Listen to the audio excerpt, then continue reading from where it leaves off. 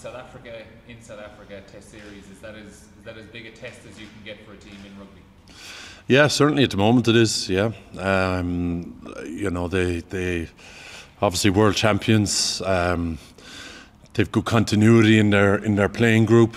They know what they stand for. And I'd say there's a lot of confidence in their group at the moment. So it's a massive challenge for us to be away from home, to be down here. But our boys are looking forward to it. They named their team earlier on this afternoon. 20 of the 23 were involved in the World Cup final in some capacity. It doesn't seem like you're going to be naming any kind of a weekend team at the weekend. There's no sense that this is a year one of a 4-year cycle and people are going to be experimenting this weekend. No, I suppose not. I got a quick glance at their team, and that's it's a big thing for any team that's successful. I think is that kind of continuity. You look at any of the club sides that have been successful in recent times; they've kind of continuity of coaching, continuity of players, continuity of leadership. So they're certainly in a strong position, and it's an excellent side they've named. How much work have you done? Well, I suppose you're always doing it, but the line out against South Africa last time in the World Cup, they had real success taking you on at the line out, particularly in the first half. Yeah. How big a factor is that going to be again?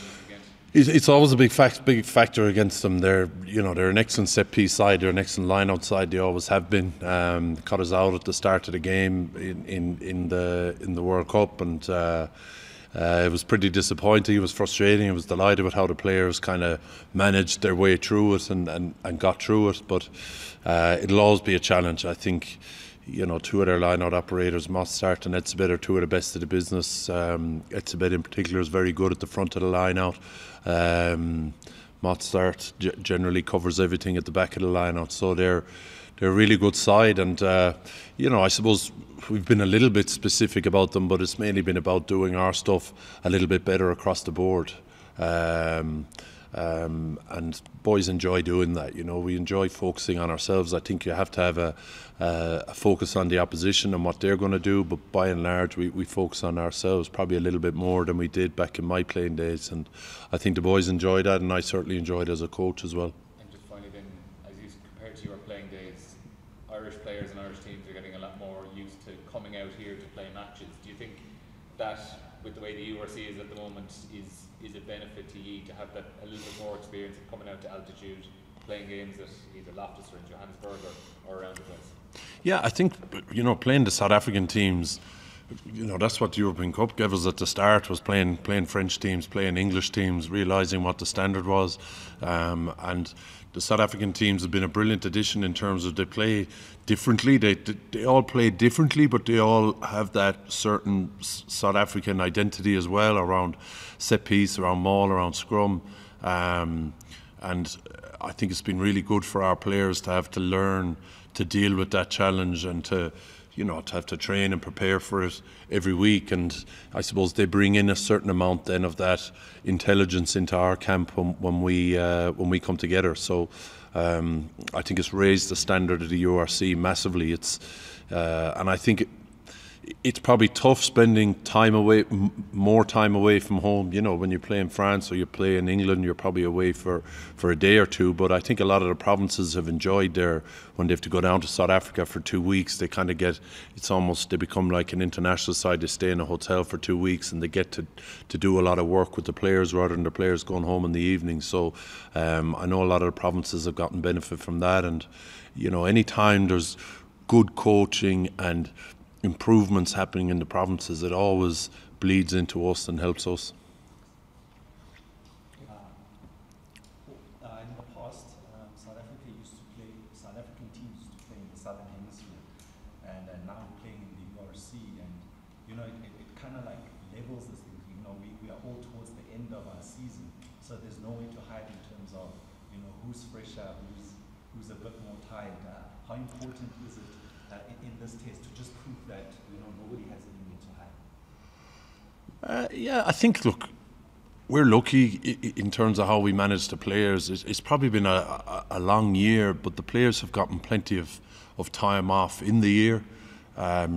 Weeks where you're not training, you're not playing, you don't have almost the mental pressure that comes with a game. And then players tend to be on different journeys. Some players, you know, were out of things a little bit earlier, so got a little bit of time and got that mental break and that physical break. Some guys pick up an injury during the year and they get their break there. So, you know, whenever we've come on tour in the last few years, or whenever we've come together after a particularly heavy period with the provinces, we've always noticed our players, you know, there's never a feeling that we have to manage them or manage their load, and we haven't felt that over here. I suppose the travel, you know, we're just being a little bit careful with the travel. We arrived in 2 groups with kind of different times, and we were careful in that first session, but you know, we haven't changed how we've trained a whole lot in terms of, you know, if this was a November or if this was the Six Nations. So,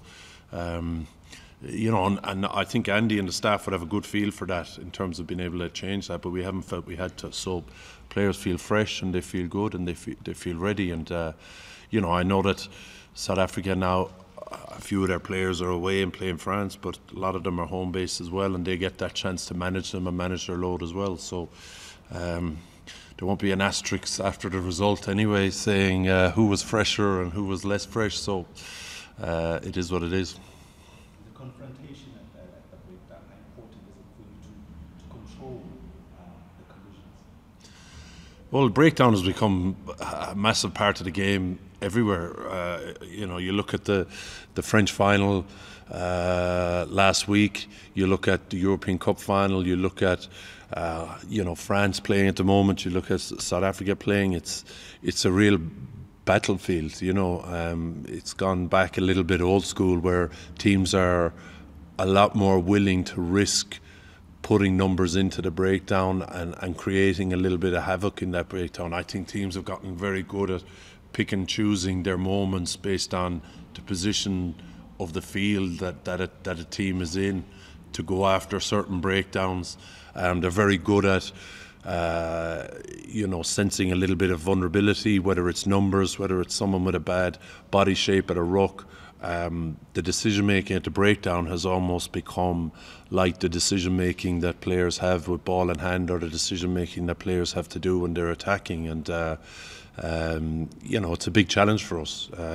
You know, any time you play South Africa, the breakdown is always, you know, a big challenge, because our boys really enjoy it as well. We've some excellent poachers, some real good counter ruckers, very good decision makers at the breakdown. So it'll be a big part of the game at the weekend.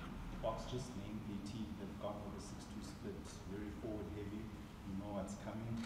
Does this change how you guys are approaching this week, or more the same? No, it probably doesn't change how we approach the week. You know, you have an awareness of it, and you know,